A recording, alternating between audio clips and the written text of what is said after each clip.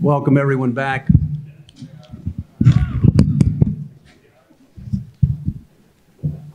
I'm not a believer that because the schedule says an hour and a half, we're going to be here for an hour and a half. But let me introduce a special guest, Senator Jeff Brandes, who's sitting to Michelle's right. He has been of invaluable help in the steering committee and the planning for this event and the input, but also held a summit of his own recently, not too long ago, if I recall. And what I'd like to do without, you can read about Senator Brandes, he doesn't need the introduction. I would love to hear Senator Brandes talk about that event first and what came from that. Yeah, let me tell you a little bit about how I got involved in criminal justice, because I'm not an attorney by trade. I'm a Christian.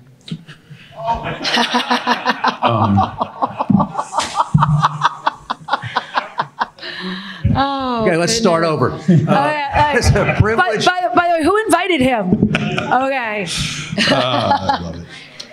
And also, could you also talk about, your legislative initiatives as well? So Sure, yes, go right ahead. Absolutely.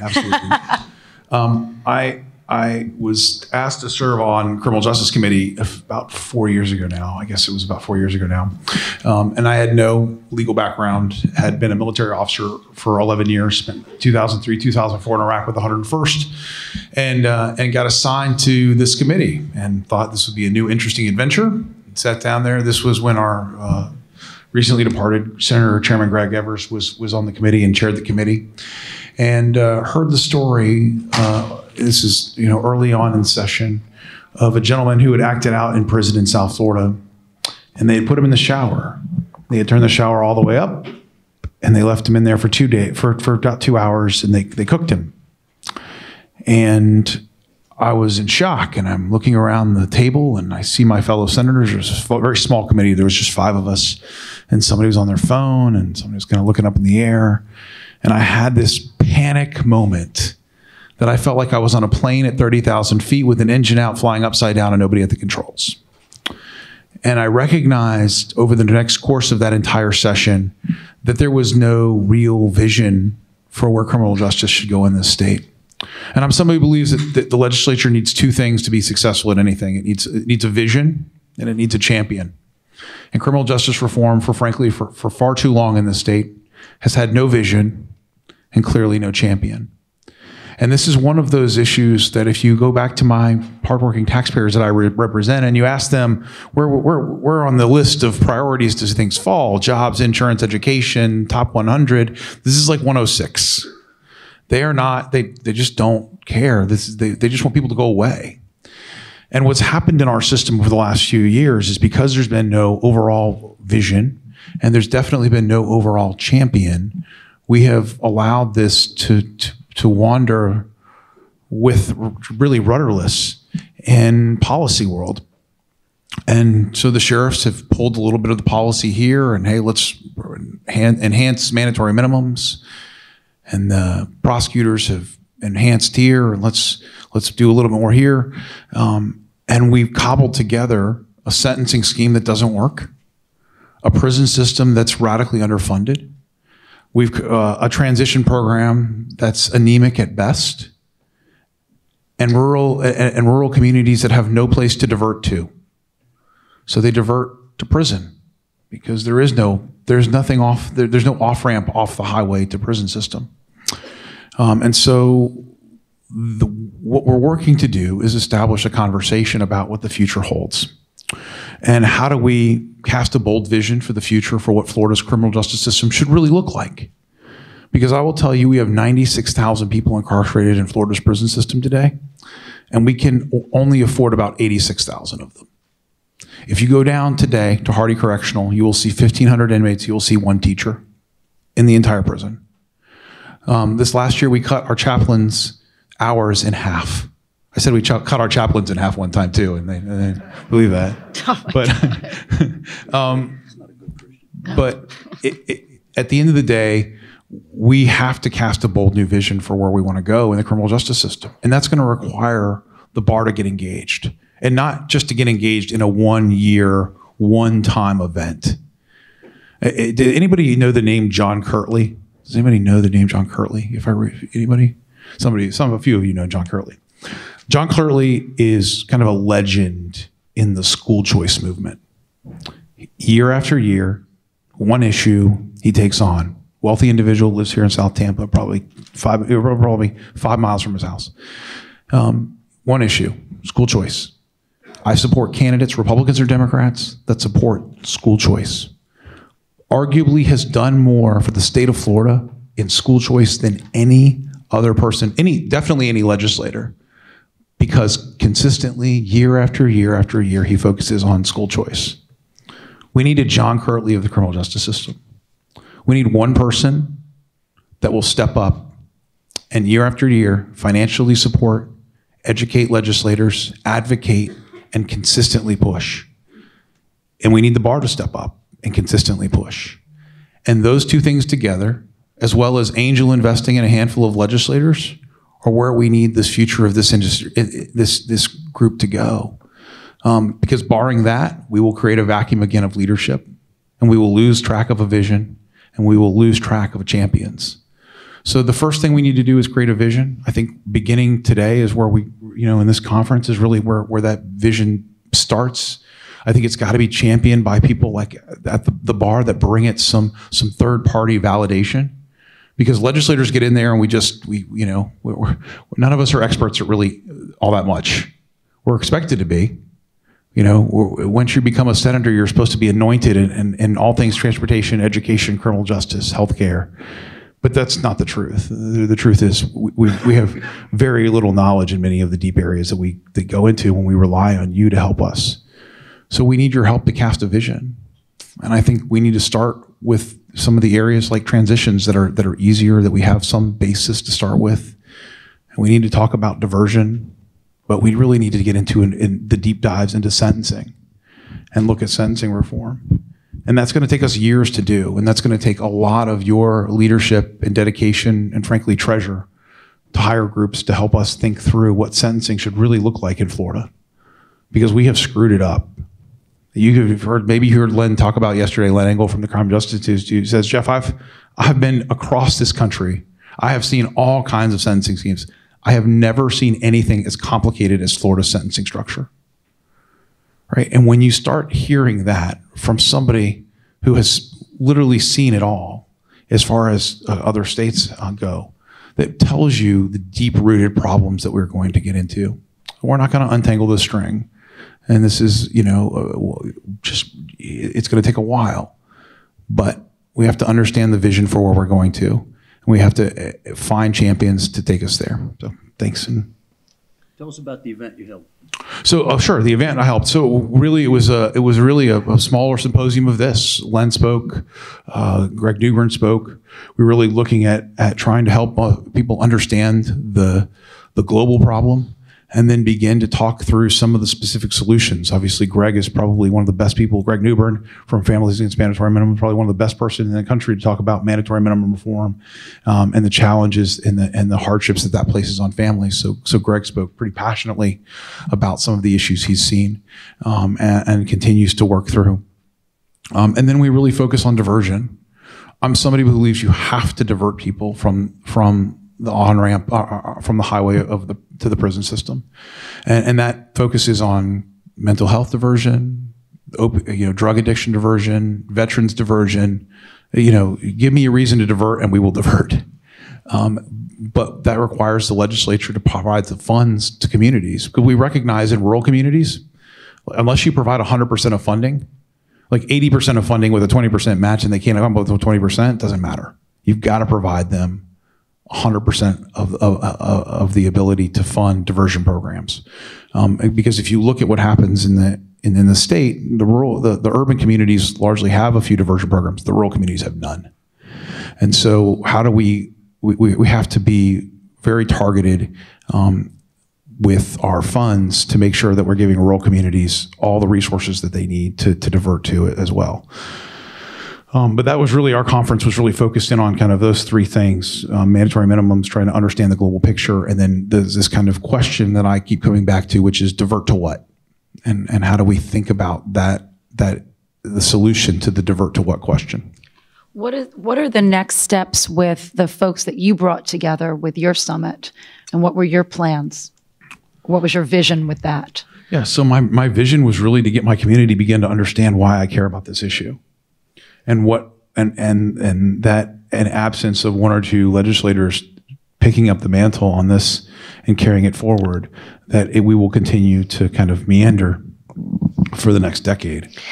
Now, in terms of the legislation that you were trying to promote or you've been promoting, that ended up, can you give us sort of the journey of what happened in the last legislative session with some of the common sense criminal justice reform you were trying to push forward?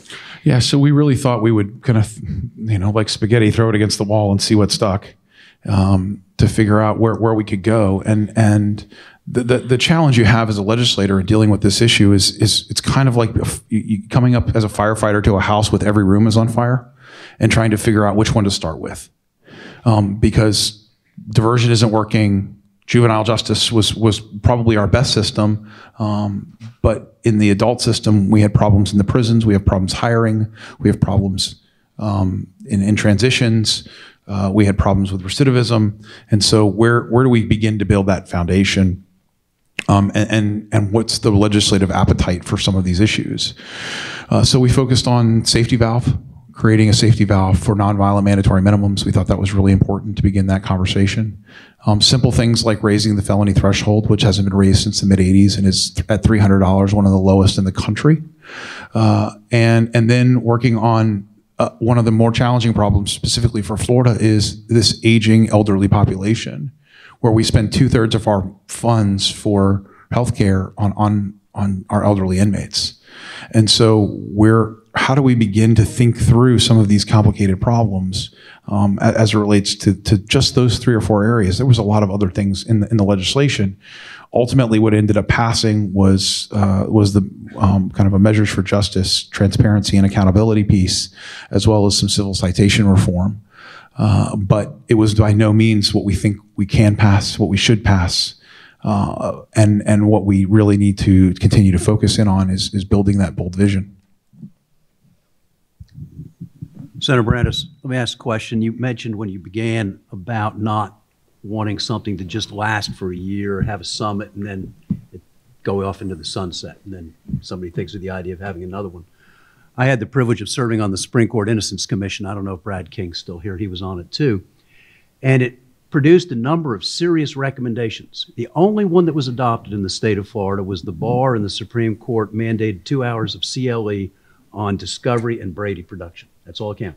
But it did have recommendations about the recordation of interviews of suspects. It did have recommendations about eyewitness identification. It did have recommendations about preservation of evidence in scientific laboratories. But none of them ever changed. Didn't change anything. How do you keep the flame alive? That this isn't just a waste of all of our time to sit around, great discussions, and then a year or 2 years later, everything's the same. How do you keep it alive? Well, I think a couple of things are different now. One thing is the substantial thing that's different is they're out of money. There isn't money to be had. We're going to have to rebuild 2 or 3 of these prisons now. I mean, Gulf is gone. Gulf prison is, it's going to have to be completely rebuilt. A couple of the other prisons in the state of Florida are going to have to be completely or substantially rebuilt, or millions and millions of dollars of repairs are going to have to be made. And so when you're dealing with a slice of a budget that I have, and they say, well, that's still all got to come out of your slice. What happened this year was we had a federal lawsuit for $40 million to treat hepatitis C, a federal lawsuit for ADA compliance of $6 to $10 million, and a federal lawsuit for mental health of $40 million. That all had to be funded out of the same slice. And by the way, I got $70 million less of a slice than I arguably needed, and that I told them I needed. And so this year, after speaking to my, Tim Sadbury, who's my staff director, we think that number is probably $200 million to stay just level, not add programming, not get back to the 40% cuts that we took away this year, to get back to par. And so one of my favorite sayings in politics is Ben Stein's dad. His name was Herb Stein. He was Nixon's Council of Economic Advisors. He said he came up with this thing called Stein's Law, which is things that are unsustainable tend to stop. Right? Trends that can't continue won't. And in the world of criminal justice, We cannot continue to move into the warehousing world where we fund less and less of the criminal justice space every year. The system is currently 2,000 guards short for staffing. I mean, if you think your business has a tough time finding employees at 3.7% unemployment rate, good luck finding good prison guards. Because if you're an A or a B student in Gulf County, you're not going to be a prison guard. You're going to go someplace else. And so what are we left with? Well, we're left with 2,000 vacancies, and the people that we're hiring, we're really struggling.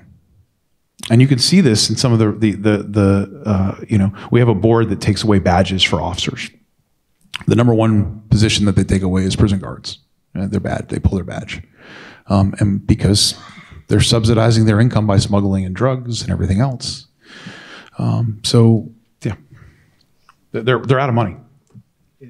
Is it unfair to ask you a question in public? Is there going to be any appetite to increase taxes in Florida to pay for any of this stuff? Because education, health, prisons, criminal justice has always lived at the bottom of the system. Yeah, the answer is no.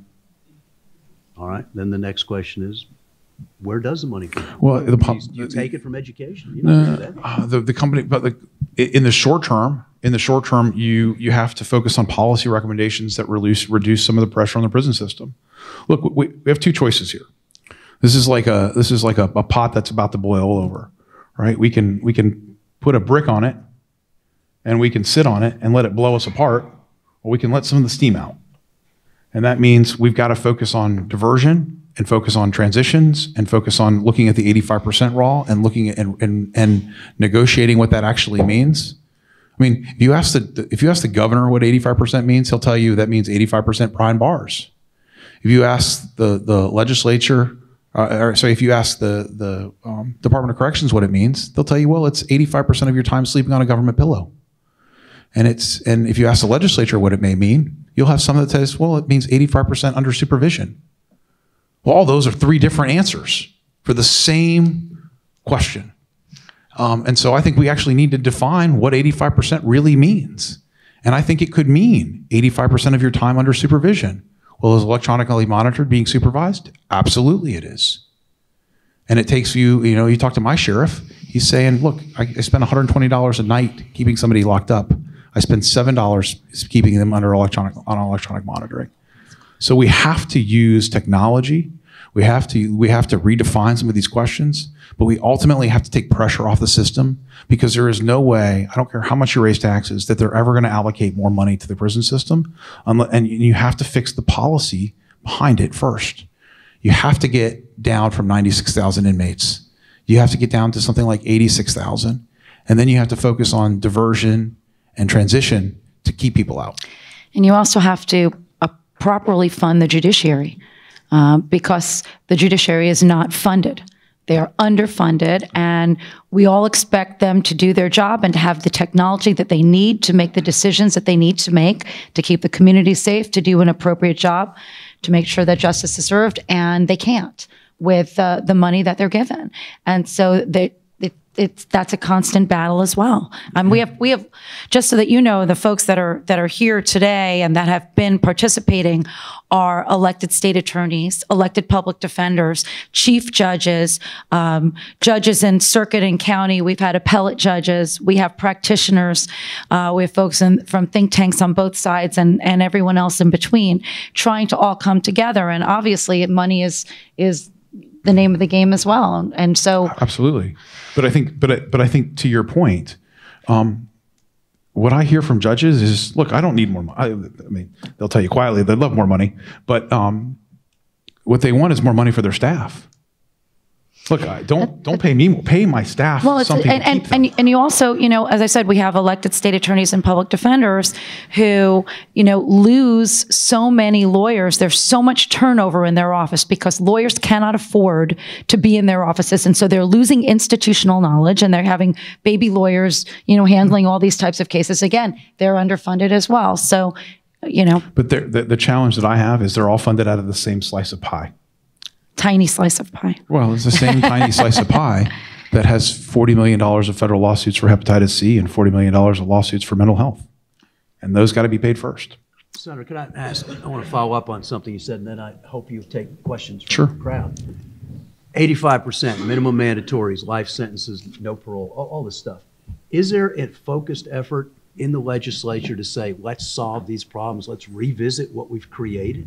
We don't have money, so let's change what's filled 96,000 beds. Is there a focused effort? Is somebody taking the lead to say, let's revisit whether 85% should apply to everybody? Let's revisit whether all these crimes should have minimum mandatories. Is there an effort to do that? This started as an effort of one. Okay. And we're starting, sorry, thank you. And thank you. But we're starting to build a coalition. I mean, we are starting to build, people are beginning to get, wow, this matters. And part of it is most of these legislators have never toured a prison. Never. Most have probably never met with their chief justice. They've never met with, some of them have never met with their local state's attorneys. And so how do we educate them, and how do we help them understand the vision and the problem statement?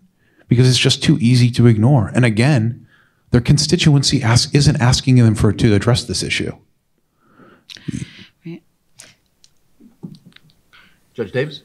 Senator, back to the champion idea, which is about focusing attention. How much will that cost? How much will a champion cost? Yeah. What does a champion need? How much money does a champion need to focus the attention the way you think it needs to be focused? How much does, so let's, you need a legislative champion, but you need, and He or she needs. well, it isn't as far as money. There isn't money. There's a vision. You have to have a vision before you get the champion, right? Yeah, or, we have to work together to cast the vision, and we have to understand what that vision means and what that ultimately gets us.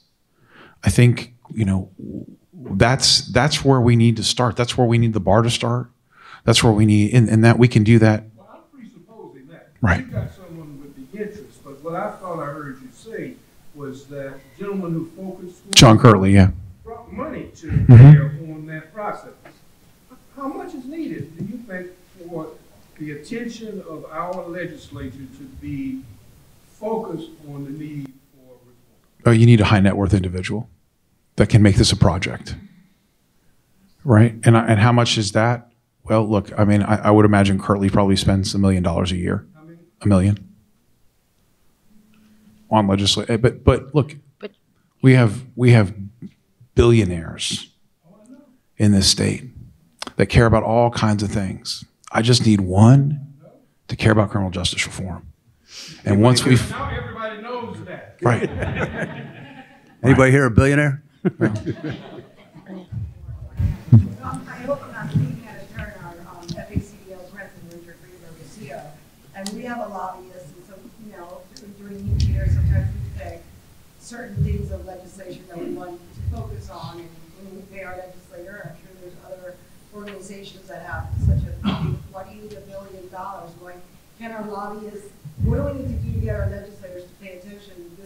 We have, I think, the voice behind what the reform needs to do. It's being using the legislatures to not feel like they're going to be labeled as being soft on crime or letting prisoners out. That's the culture that needs to change. And then I think we can have it done, but I don't think that's 100%. Yeah, I 100% agree with you. But what you just said is, we don't need a lobbyist. We need them to what you said is you need a campaign.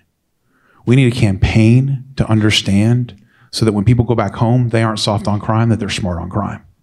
Smart on crime. Right? We need a campaign to support those individuals when they go back home so that they know that, what, even if you take this tough vote, we're going to be with you. Right? That's the kind of stuff you need. Because it's easy for them to vote no. Voting no in the legislature is the easiest thing you can do. Right? It's how do I support them to vote yes? And how do I educate them on why to vote yes? And how do I get the leadership of the legislature to pay attention? Right? It's not just the individual champion. I could spend if I was a Florida House member, right, I could spend 8 years working on this. And if I'm not rising up into leadership, and if leadership doesn't take an interest in this, then they're just going to push it to the side. How do I get the leadership of the legislature to understand and make this a priority? Is leadership of the legislature interested in this? Because we have new leaders. We have a new Senate president. We have a new Speaker of the House. Where are they on criminal justice, smart criminal justice reform? I think they are beginning to understand the scope of the problem. I don't think that they fully understand it. I think they're beginning to understand it, and I think it's going to take years of education for just them and frankly their follow-on speakers to do it, and Senate presidents. I think you have some that I think Galvano will be amenable to some of these ideas. I think next year, if you look at Oliva, Speaker Oliva is, he's basically a libertarian, and so I think he will be amenable to that. I don't have the same confidence that unless we have a clear vision and we have good champions, that Sprouse and Simpson will have the same mindset on criminal justice reform. Okay, way in the back. A lot of the reforms that we talk about are post-hoc. Like mandatory minimum reform is reform after the fact, after a crime is committed. What's your opinion on prescriptive reforms? I know you put in the budget the court messaging project to message about states. What other projects do you see like that in the future to keep people from entering that downward spiral? Yeah, so it comes back to the divert to what question? How do we continue and become a state that looks at the best practices for diversion? I think, I found that idea off a news article out of New York, where basically they had taken they had figured out that if they just sent people a text message about their court dates, like 10 days out, 2 days out, the day of, that 25% more people were showing up for court, and it was costing them virtually nothing. So we put $750,000 in the budget for the clerks to set up a system just to text. Right? It's that idea that we think we can continue to expand out, but that's a process, but it's also a diversion, right? We want to divert you away from skipping a court date. Let's implement some processes that work on that. Have all the other hands. Okay. Judge Greg? It's interesting that you said that $40 million lawsuit based on mental health. Correct. So I'm thinking if, when pushed, they found $40 million to defend or to mitigate that there ought to be some kind of corollary where you could say, look, it cost us $40 million to do this, but what if we were able to use that same argument for rural counties or other counties to fund a basis for people who actually need the mental health treatment, Right. so that down the line you don't have this vicious cycle of returning. I mean, what can you do about that? I mean, I think that's an excellent opportunity to say, look, $40 million to defend, it may have cost us only 20 or 10 to do this in county 2.5. Right. So I may have misspoke. It's not 40 million one time. It's 40 million annually. Same with hepatitis C. That's another 40 million annually that we have to spend on Hep C. So for mental health services, that's exactly right. It's $40 million in addition to what we were spending. It's $40 million in addition for mental health services and hepatitis C services inside the Department of Corrections. The challenge I have is I don't have when I get my slice of pie, right, I have to pay everything else out of that. And the diversion piece is usually, I might have $10 million of all the programs that I want to do. I might only have $10 million. Divide 10 by 67 counties, I got nothing. It's like vapor in the bucket. It's not even a drop in the bucket, right? And so how do I get real money to focus on one issue? And that's the legislator's dilemma that I run into, which is I could say I want to divert, but if I'm spending $10 million divided by 67 counties, I've got no money to spend on anything. And so we'll end up spending it in one-time projects. So clarify for me, so the $40 million was actually for inmates already Correct. It's inmates incarcerated. 40 million. So has there been any thought in saying what can we do to get these 40 million people incarcerated maybe into another alternative program that doesn't cost as much? No. Judge Stargell, and then Kerry. And then Brian. I just want to make a comment a minute ago. I'm the legislative chair for the Circuit Judges Conference. I appreciate what the bar president, but Senator on a number of issues. A few people said, what does it take to get this, or what we have to do to pay for this?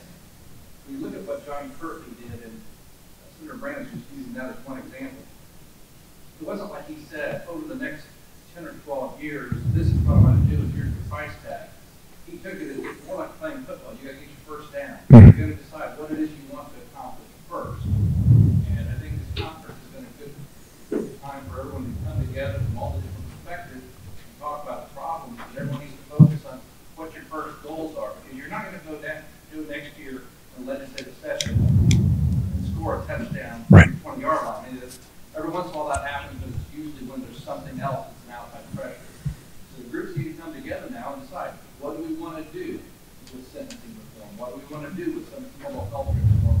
And start, knocking away at it. And that's where your champion comes in. Because with term limits, the session's going to be gone in 4 years? Yeah, I'm done in 4.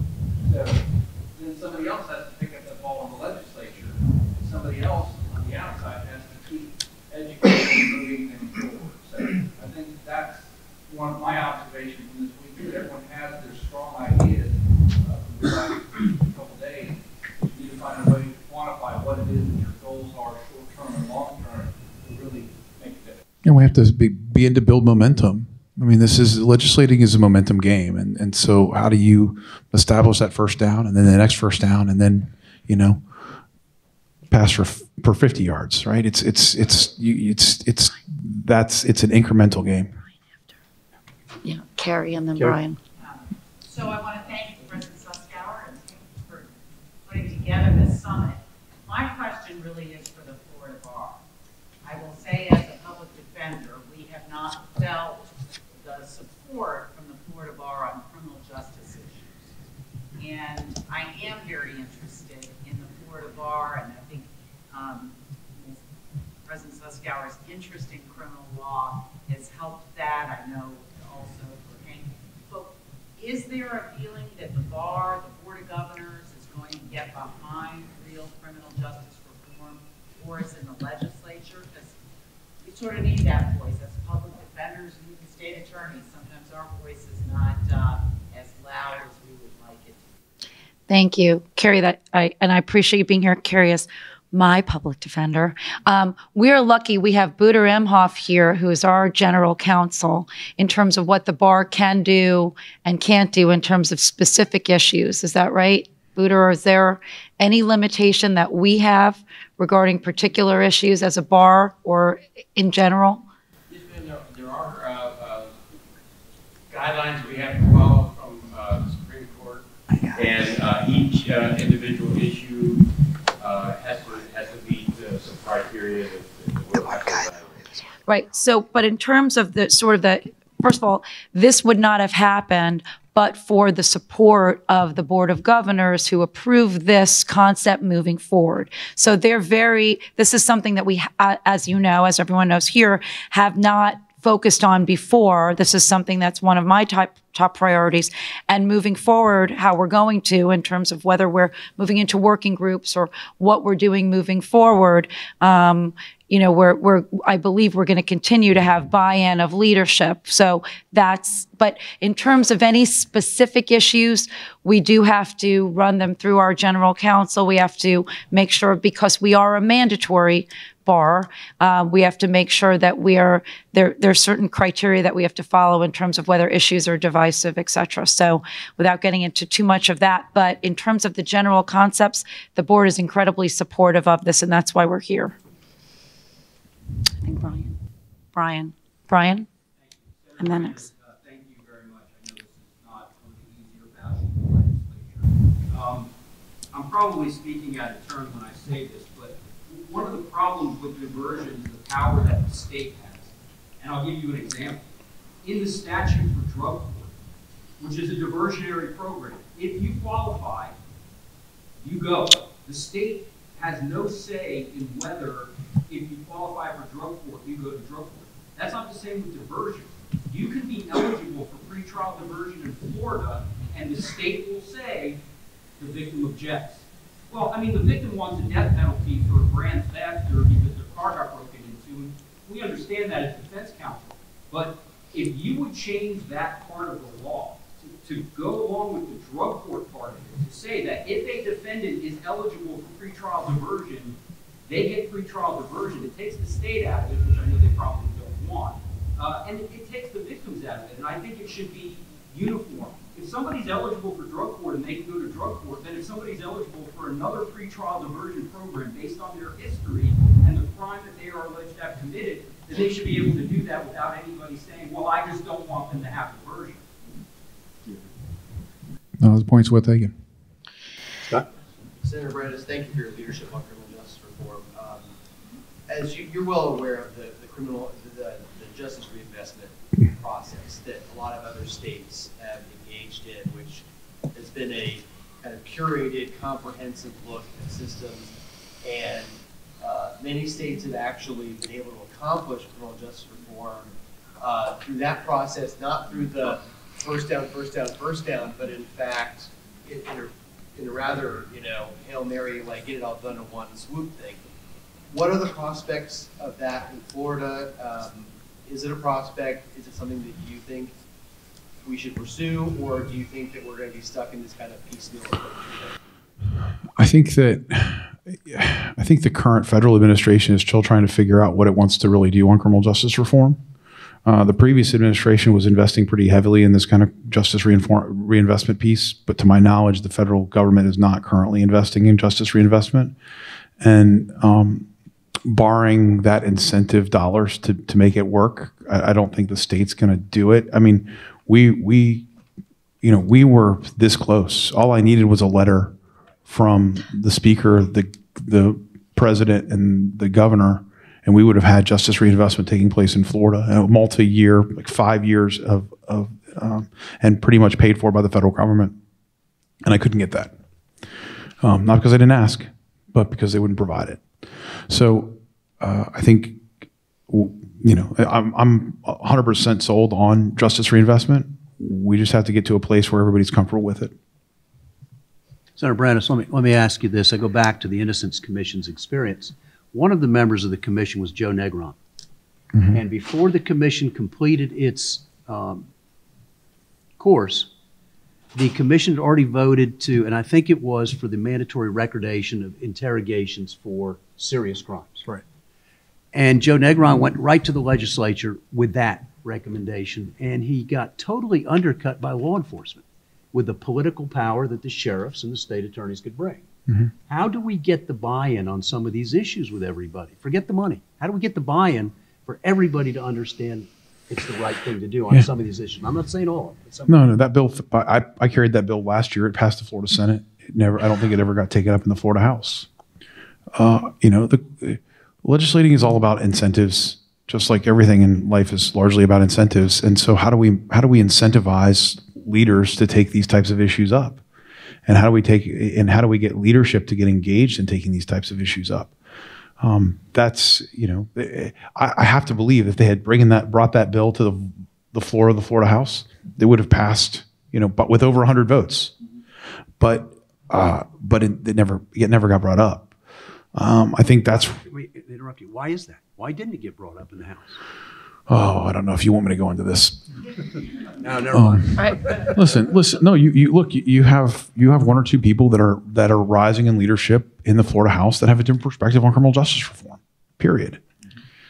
So what you had spoken about before was educating folks that they may have this vision of what they think criminal justice reform is, but they haven't met their local judges, and they haven't been invited in and watched hearings, and they haven't gone and seen prisons. So it's getting them to do that.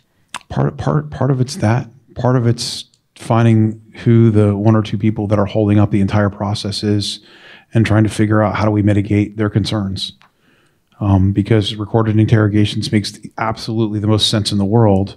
It's what the FBI does. It's what all the major federal agencies do. It's what most states do. And it's where we have a ton of problems in Florida when we don't do it.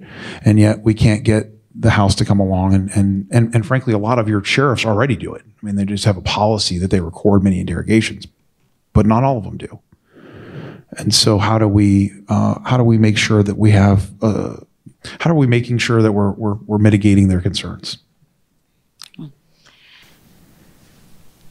Senator, as we learned from Mr. Engel yesterday, admissions to prison are way down, but our population remains steady because there's basically no release mechanisms that are available. And you've alluded to elderly and sick inmates.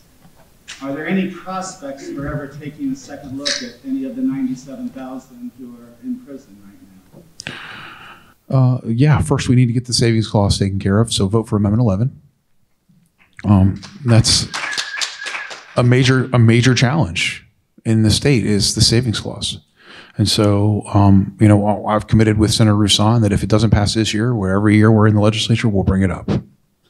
And we'll try to get it passed again as a standalone issue until people recognize the importance of getting that out of the Constitution. I think that's one. I think to your point, we've got to divert the elderly inmates, the ones that are on hospice. I mean, we let people out on hospice leave, 3 days before they pass away. And that's just the sad truth of what we do in Florida. But then we have to look at the individuals that we have and look at the 85% rule and say, all right, can we say that electronic monitoring and a year of transition and a year of a halfway house and a year of back in your home all can be considered supervision? That to me is a powerful tool to utilize, and that doesn't take a whole. I'm not sure that the governor couldn't do that on his own, right? Without the legislature, just as a different interpretation of law. But I think those are some of the strategies that we have to have for transition, and that's But we've got to do that.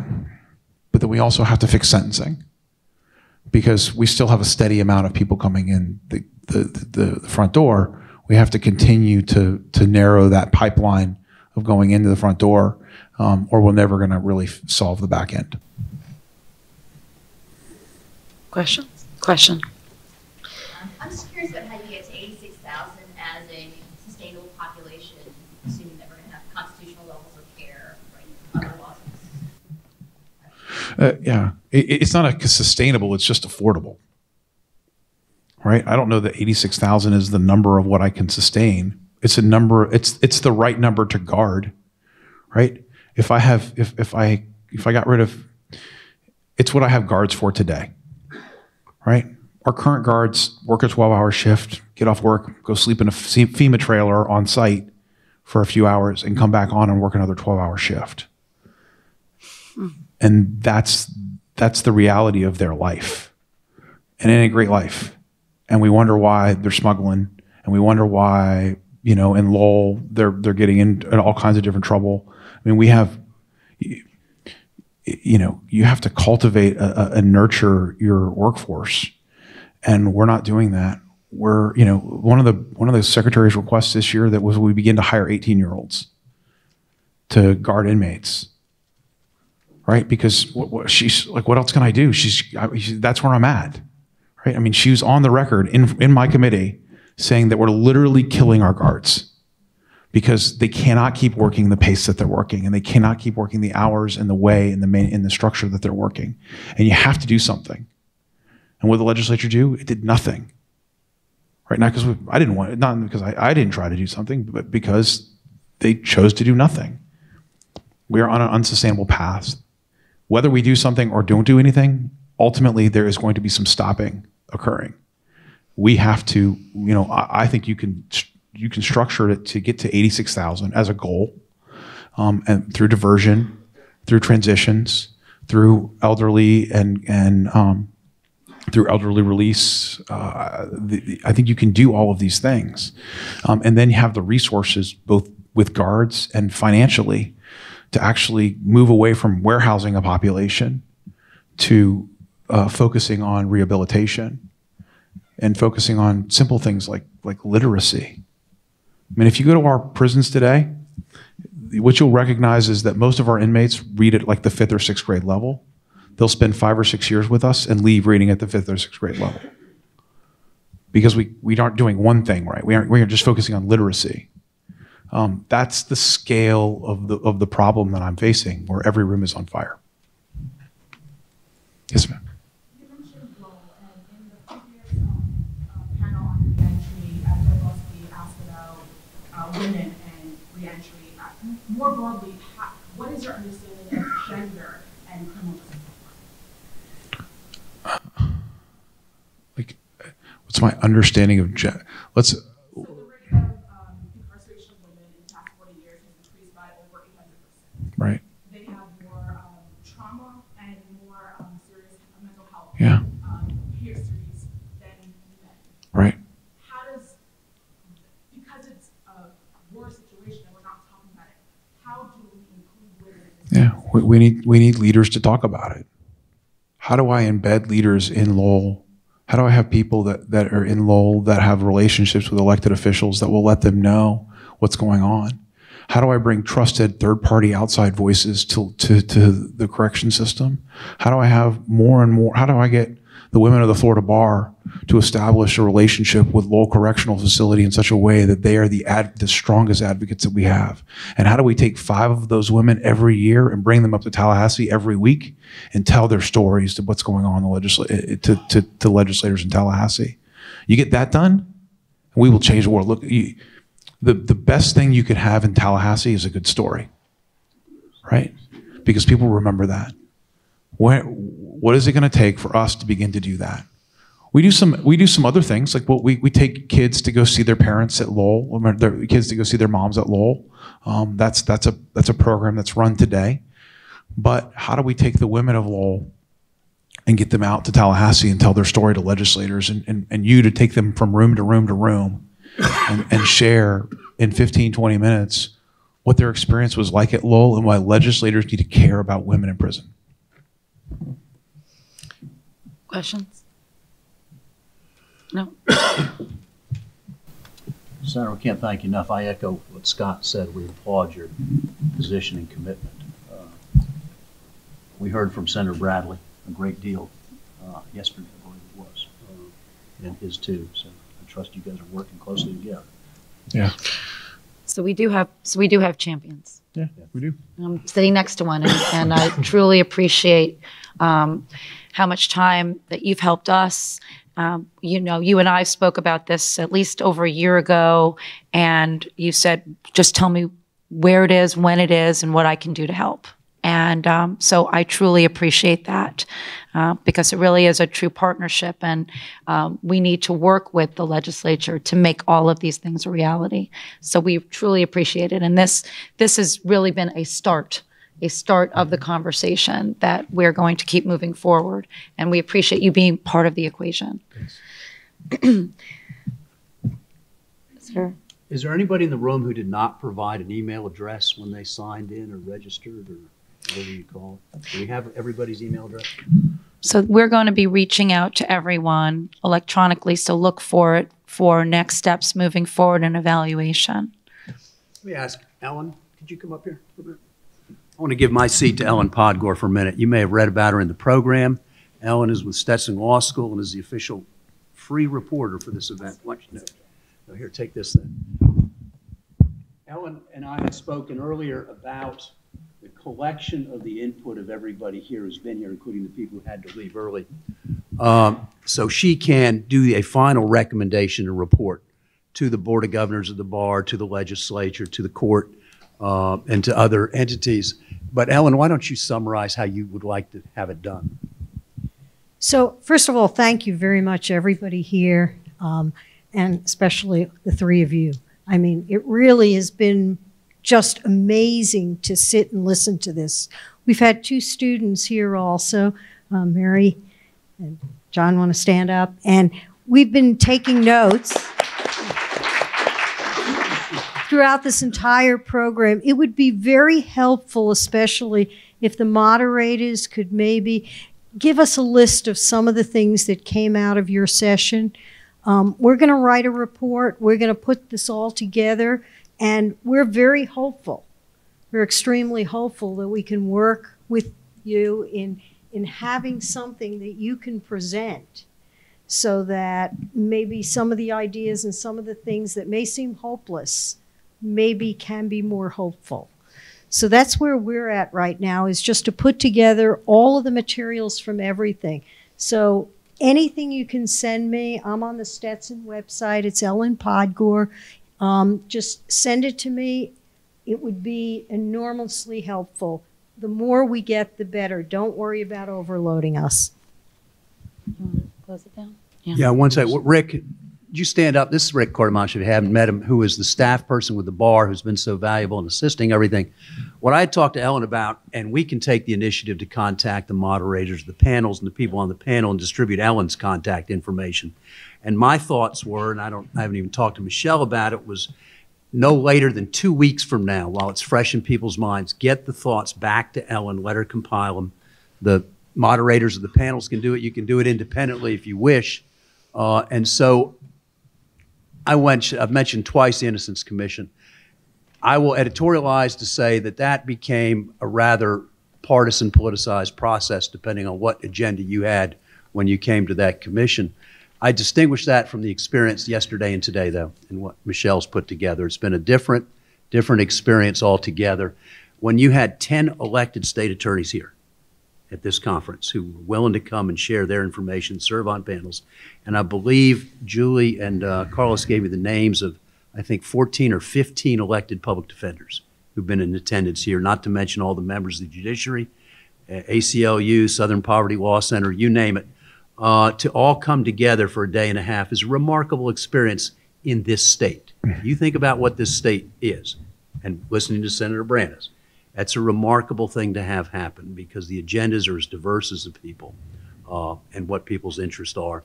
So I applaud Michelle. I don't know, you want to open the floor or we just do it the way Ellen says? Yeah, no, I think if anyone did, but I want to thank Hank and Rick and the steering committee for making this a reality. But we could have planned this and had this wonderful brochure and the rooms and the cookies for Brian Tannenbaum and others. But nothing would have happened if you all didn't show up. So you came here. You left your dockets, you left your families, you left your work, you left all of your other responsibilities, and you came here because it mattered to you. So I applaud all of you. I thank you. I thank Senator Brandes for being our champion. We will continue to work together and with others. And you will be getting email communication from us so that we can get your valuable input, your insight, and how we can move forward. And we are moving forward. This is the beginning of the conversation.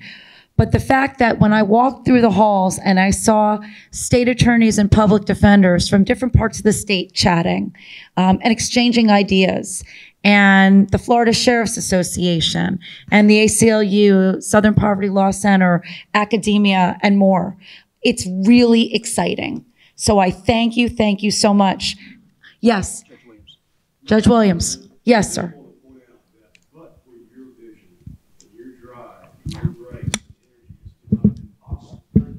Thank you. Thank you.